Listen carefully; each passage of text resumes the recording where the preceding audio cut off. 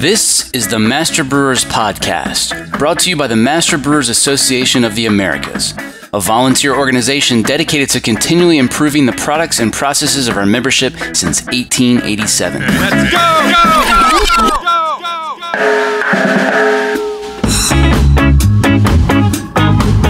Master Brewers brings you interviews with the industry's best and brightest in brewing science, technology, and operations.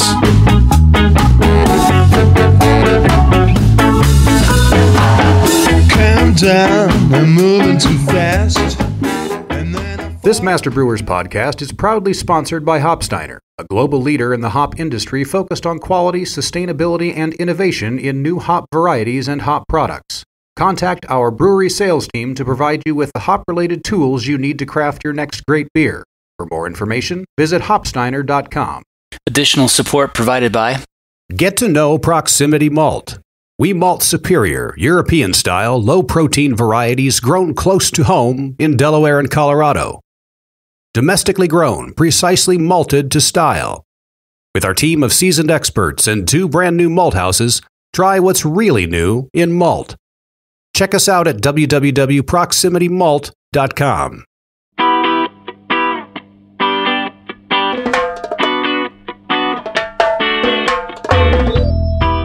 We add it to the fermenter because if you add it to the hot kettle, odds are it'll get bound in that trube, and what you're adding won't actually be readily available for yeast. It's no secret that yeast needs zinc for healthy fermentation. But how much and when and where should you add it? What happens when you add too much zinc? This week on the show, microbiologist Joe Kinney of FX Matt Brewing Company joins us to help you get the right amount of zinc into your fermentations. This episode originally aired in June of 2017. We'll be back next week with a brand new episode that you won't want to miss. Joe, you gave an excellent presentation during the District Western New York meeting back in February about zinc and fermentation, and I thought it would be nice for listeners to hear about your work and some of your observations. Before we get into that, how about giving us a rundown on why we need zinc for fermentation in the first place? Well, yeast requires quite a lot of different things for its health and for its growth and for fermentation. Some of these, come in larger amounts than others. And zinc is one of those trace metals along with, copper and potassium and iron and cobalt and magnesium, nickel as well, that's required. It cannot make zinc, so we need to add it. We need to make sure that it's in the wort. Other things that it needs, yeast would be vitamins and purines, pyrimidines, and as well as oxygen, but zinc is required it's a cofactor for enzyme activity, making alcohol and also for cell growth. So where do you think the best place in the process really is to add zinc, and what are the various potential sources for zinc additions? Well, so zinc is actually in the wort. It comes from barley, but the problem is it gets bound up in trube. So that trube can end up in the bottom of your kettle or in your whirlpool, and it won't make it to the fermenter. And if it does make it to the fermenter, it's still bound up in that trube, so yeast can't really get to it.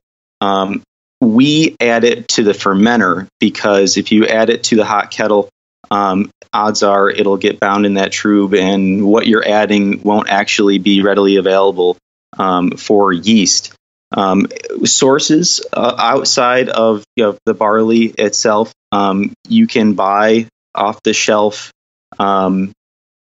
supplemental zinc, these yeast nutrients like Yeastex or microelements, and there are dosing guides that you can follow, or you can just buy pure zinc sulfate heptahydrate from like Brewer Supply Group, and it comes as a white powder, and you can dilute that with water and add it right to your yeast before you pitch it. Let's talk about some of the benefits of sort of getting zinc right. If you're able to optimize zinc additions, what does that do for you? Well, you're going to get more consistent fermentations. You're going to get more complete fermentations, probably shorter fermentation times. So you'll speed up your fermentation rate. Your yeast should be healthier. You'll be able to go to higher generations before you repropagate, before you throw away your old yeast.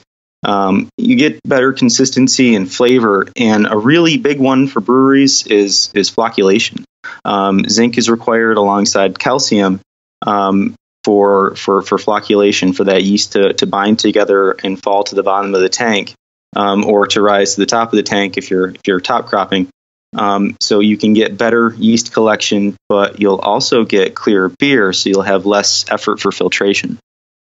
You've also got a zinc calculator spreadsheet that you've shared for other brewers to use so they can use it to dial in their own zinc additions. I'll tell listeners where they can find that at the end of the episode, as well as some information about your upcoming Master Brewers webinar.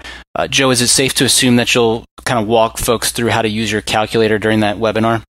Oh, sure. Yeah, we can do a demonstration. I've kind of made it with some data validation so that you can select anything from homebrew size, 5 gallons if you're doing like a little pilot type batch in your brewery, if you're homebrewing, all the way up to barrels and hectoliters. So you just kind of select your units that you're working with and the parts per million that you want to add your zinc, as well as pitching rates and whatnot. It's got a lot built into it. Nice. It's a neat little spreadsheet. Cool. All you need is Excel. I love a good spreadsheet.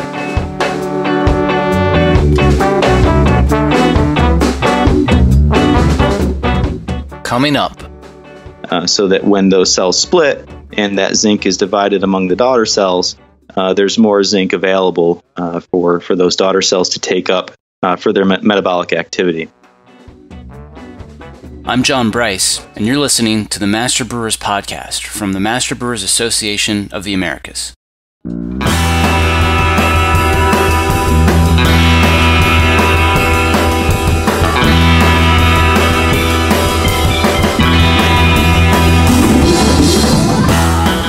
Support for this podcast is brought to you by ABS Commercial is a full-service brewery and parts outfitter. From our Raleigh headquarters to our Denver office, we proudly offer brew houses and fermenters from 3 barrels and up, yeast brinks, boilers, kegs, chillers, tri-clamp, and other stainless parts, all with the quickest delivery and lead times in the industry.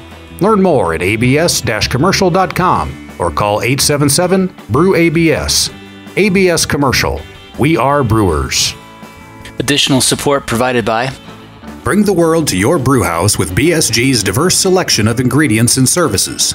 Our dedicated customer service team and industry experience provides you with the assistance you need every step of the way. Make BSG your supplier of choice with products essential to making great artisanal beverages so you can stay focused on your craft. Visit us at bsgcraftbrewing.com or contact us at 1-800-374-2739. And thanks also to Malt Europe Malting Company is a leading supplier of craft malt across North America. As a farmer-owned company, Malt Europe has carefully crafted quality malt from locally grown barley for decades. The result? A portfolio of base, specialty, and distillers malts that exceed the exacting standards of craft brewers. Learn more and buy online at malteuropemaltingco.com. Here's what's coming up on the Master Brewers calendar. The Eastern Canada Golf Day is August 29th. The District Ontario Annual Golf Tournament is September 6th. A lot of golf in Canada. District Northwest meets in Bend the weekend of September 7th. The District Ontario Iron Brewer is at Common Good Beer Co. September 27th. District Western New York meets at FX Matt in Utica October 3rd. New Hampshire Brewfest 2019 is October 12th in Portsmouth. District St. Louis meets October 17th. And the brand new District Georgia is holding its first annual pig roast October 19th at Monday Night Brewing in Atlanta. District Mid-Atlantic meets October 19th at Union Craft Brewing in Baltimore. Registration is now open for the 2019 Master Brewers Conference in Calgary. Be sure to tack on a couple of extra days to enjoy some amazing hiking and make the 45-minute trip to Banff, which is one of the most picturesque places on the planet. Check out the full calendar of events at mbaa.com for more details or to find a district meeting near you.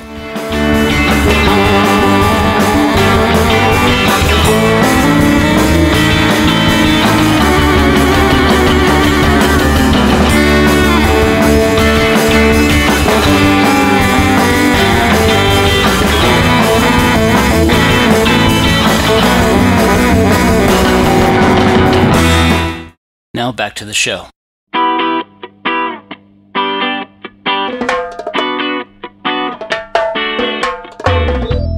All right. So the question of how much zinc to add is really kind of a bit of a can of worms, and is largely the topic of your presentation. Before we get too far into that, why don't you first tell us what happens when brewers overdo it with zinc? Well, like I said, zinc's a trace metal. So just like any metal or any supplement, you don't want to take too much. You can overdose. So worst case, you start to kill your yeast because you've quite literally you've poisoned it. Yeast will actually absorb trace metals from the environment. And it's actually used as a bioremediation. So generally, we have copper kettles, but we have no copper in our finished beer because the yeast has taken it all up. You'll do the same thing with zinc. But you can actually have all the opposite effects of what I mentioned before: decreased fermentation rate, decreased real degrees of fermentation, early dormancy. If they flocculate too fast before fermentation is complete, so they'll have diacetyl issues. And what we noticed, if you just slightly overdo it, cement-like yeast on the tank bottom. We actually have flat bottom fermenters at our brewery, and so the yeast was actually turned to a consistency of thick, chunky peanut butter. So not ideal at all. No, not for collecting. No. Okay, so you set out, in your work, you set out to look at the cumulative effects of adding zinc over the course of multiple generations. Why don't you tell us how you went about that? So we do a very basic experiment in the lab using tall tubes. You can really use, and they're 1 liter tubes. You could use any volume, really. So the idea was to take wort that had been chilled and aerated off of our system. So it's the same wort. We used the same wort stream each time. And we added, we pitched yeast according to our normal pitch rate. And we did different concentrations into, say, 4 different tubes. So we had 4 different concentrations. And we allowed those to ferment for a week. We measured the gravities as they dropped. And then what we did was we decanted. We dumped off that finished beer. We collected the yeast from each tube, kept it all separate, counted it so that we could pitch again into another round of wort, again dosing the zinc increment, into each tube, so that we, if we did 0.075 parts per million in tube 1, the following week that tube also got 0.075 parts per million, and so on. So we could see the effects of dosing, say, for 4 different concentrations over 3 generations. Generally speaking, your goal is really to match the zinc addition to yeast cell growth, and your argument is essentially that it's not enough to just have a ppm spec. What really matters is the ratio of zinc to yeast cells that need it. How are you currently going about that, and what are the next steps to kind of further optimize your zinc additions? Well, yeah, that was an idea that I had because a lot of published data gives zinc dosing in parts per million, but wort content varies from brewery to brewery. Some breweries use a lot of adjunct, some breweries use no adjunct, and the amount of zinc that's in your wort, varies on crop as well for barley. So there's lots of reasons why what works in one brewery won't work in another. And I said, well, hey, why don't we? Since it's a function of, inside the cell, why don't we match the amount of zinc that we add to the number of cells? So one thing that we did here at the brewery at FX Mat is we kind of started with what we had. We knew we had a good number. And I kind of calculated the amount of grams, and it was a very infinitesimally small number of grams of zinc per yeast cell. And we put that into a spreadsheet. It's kind of buried in there. But I can increase it or decrease it as I see fit. So we have actually made a slight increase to the amount that we add to our ale based on that number, but we had to have somewhere to start. And since historically we were getting good flocculation, we were getting consistent fermentation values, we decided to start with approximately the average for where we were. That's very interesting. And so I assume that, in a situation where, for whatever reason, you have consistently higher cell growth for a particular strain, in that case, you're going to need more zinc, right? That is correct. So, if you're maybe the argument would be if you only pitch 500,000 cells per milliliter, but high Croix, and you've got 50 million cells per milliliter, you're going to have a whole lot. You're going to have maybe another round of growth compared to somebody who's pitching 1 million cells per milliliter. It's an extra doubling. So you may want to add a little bit more zinc to that fermentation, so that when those cells split and that zinc is divided among the daughter cells, there's more zinc available for those daughter cells to take up for their metabolic activity. That's kind of the idea. Okay, we talked about zinc being strain dependent. What about ale versus lager? Can you make any generalized statements about, does one need more than the other? So lager strains need less. So this is actually from this published data. Generally, the range is 0.05 to 0.150 parts per million. Again, that's going to be specific to the variety. So if you're using something like a 3470, German lager versus some other lager strain, then it's going to vary. Ale generally needs more. Ale, the low end for ale is the high end for lager, so 0.15 to 0.3 parts per million. And again, that's also variety specific, where some strains are going to need more than others. So it's definitely something that you want to tailor to the strain of yeast that you're using. And so again, wort composition is different, but also yeast strain is different as to how much zinc to add.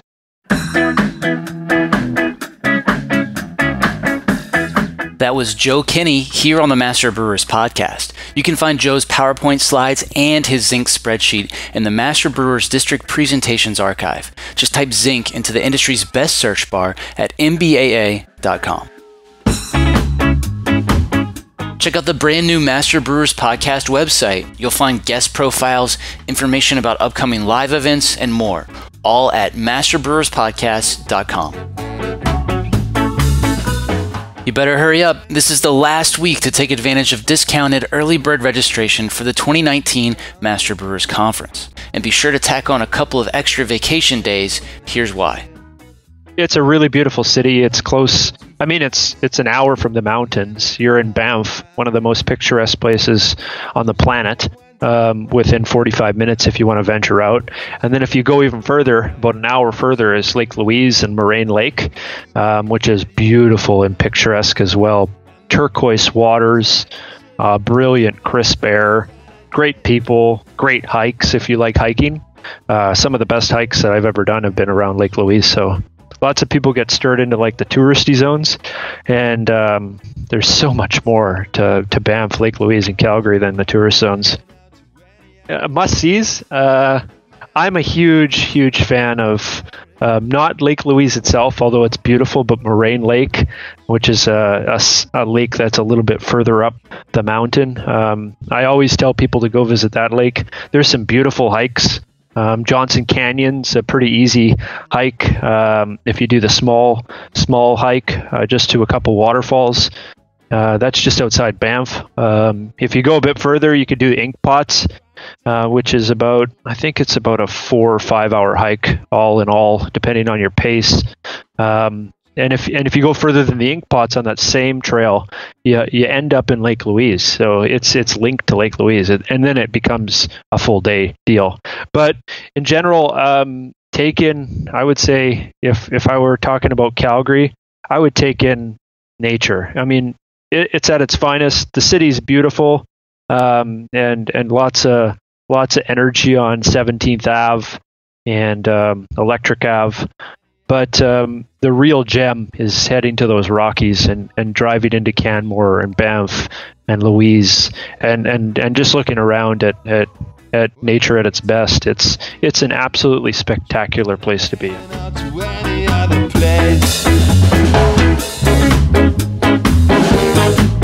Are you enjoying the Master Brewers podcast?